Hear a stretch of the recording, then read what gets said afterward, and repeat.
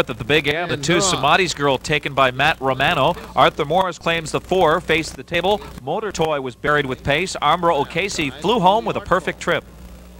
Round the first turn. Parker puts Plenty of Kisses on the early lead. Up on the outside, Truly Artful.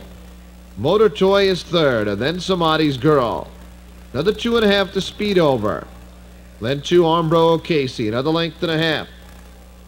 He hits Face the Table, followed by Half Price, another 2, It's So Bright, and 2 more, Island Cuisine, opening quarter 27 and 4. And Samadi's Girl for Jim Morrow Jr. has the lead a length and a half.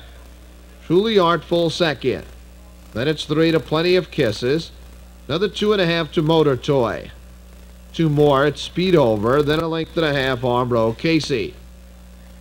2 to Face the Table, then it's Half Price, 3 more, So Bright, and 4 Island Cuisine, half, 55 and 2. And Samadi's Girl by a length and a half. Truly Artful sits second with Motor Toy on the outside, grinding it out uncovered third, followed by Armbro O'Casey fourth. Plenty of Kisses fifth with Speed Over sixth. They approach 3/4, and Samadi's Girl leads at a length in the pocket. Truly Artful. 3/4, 1:25 even. They come to the top of the stretch. Samadi's Girl leads it by half a length, but now roaring out of the pocket, Truly Artful. Here comes Plenty of Kisses.